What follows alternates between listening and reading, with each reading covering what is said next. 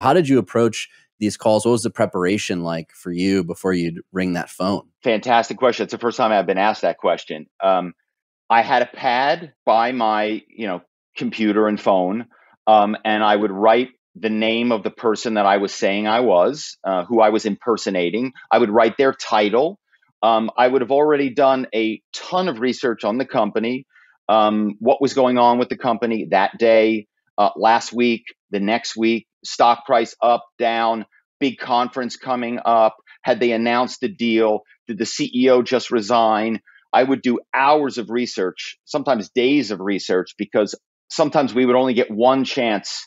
If I'm calling the COO of the firm and expecting him to believe that I'm the, head of the office in Germany, this is Gerhard calling from the office in Frankfurt. We have the European Union regulators here, and we need some information from the States. Right. So I would be doing some accent, because all of these firms are global now, right? They have offices in Tokyo and Frankfurt and Paris and London and Dublin. And so you could do an Irish accent, you could do a German. And so all of a sudden, this executive in the States goes, oh my gosh, it's Ian blah blah, and the head of the Dublin. Oh, hey, Ian. And he may know that person, probably does, but not well enough generally that he's going to call you out and say, wait a second, this isn't you. But again, I would do research on the voices, even back in the day, now you can hear people giving, most executives have done some sort of speaking, right?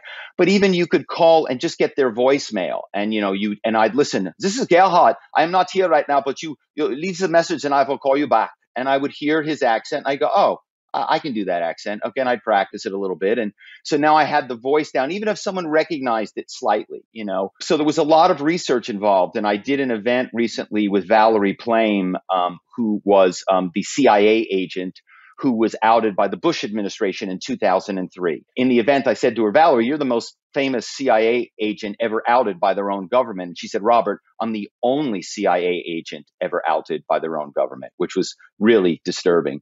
But she was very funny. She said two things which I found amazing. One, she agreed with me that women, with my boss that hired me, that women made better spies.